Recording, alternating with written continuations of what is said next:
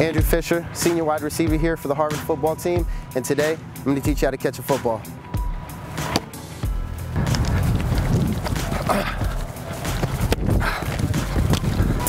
Three main points. First one, hand positioning. You want to catch the ball with a diamond web. A lot of people say diamond, but you don't want to catch like this. You want to catch with your fingertips in a diamond web. Okay, you want to catch the ball outside of your body, away from the defender. Second thing is eyes. You want to make sure that you look at the ball from the time it leaves the quarterback's hands all the way into the tuck. All the way down. This is a good thing to practice, and it helps you secure the ball and prevent the defender from getting it out. Third thing is focus. You want to make sure that you focus on the football. If you do that, have proper hand positioning, focus on the football from the time it leaves the quarterback's hands all the way into the tuck, you'll catch the ball every time. We're now inside a minute. Hempel going for it all, going for Fischer. Touchdown!